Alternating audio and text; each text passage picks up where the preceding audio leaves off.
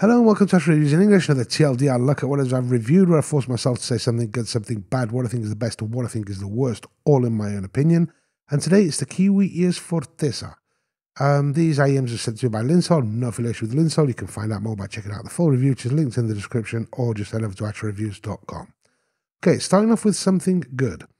I've actually found that these IEMs, the mid-bass, I'm somebody who gets fatigued by mid-bass. Well, I get fatigued by excessive mid-bass that is not well controlled.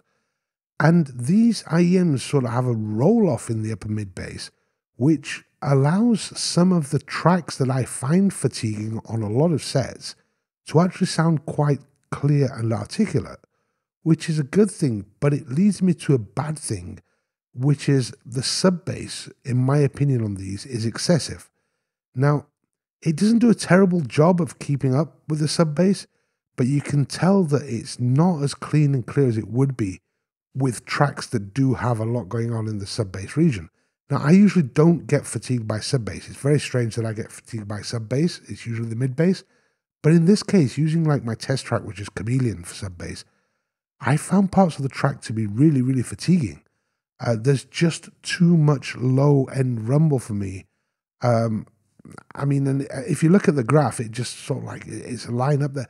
There's not a huge lot more on these than there is on things like the Cadenza or the Quintet by Kiwi Ears. But because the mid-bass rolls off, it puts all the emphasis on the low end, and I have found it fatiguing. A good thing, well, the best thing, in my opinion, is the actual aesthetics of these. I really like the aesthetics. I like aesthetics of Kiwi Ears, or most of Kiwi Ears stuff anyway. But this is sort of like this dual color, shiny. I'm not one for shiny finishes, but this is like shiny purple and blue, and it's very difficult to capture on camera, but I really like the actual aesthetics of these IEMs. And the worst, although I do find the sub-bass fatiguing, to me the worst is above the upper mids upwards. So these have like a roll-off that starts, a big dip that starts from like halfway through the mid-bass and doesn't come back until like 1,000 hertz, but then keeps climbing. And I find the upper mids to be a little hot, but as we get above the upper mids, I just find things to be just too present, too spicy, it just gives everything an overall, because you're missing that mid bass and you've got that dip in the mids, it makes things just seem overly fragile and bright and tinny.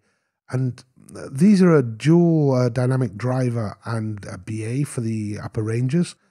And it just has a bit of that metallic texture that reminds me of BAs from yesteryear, which is a shame because I am a fan of Kiwi Ears. I'm just not a great fan of this model.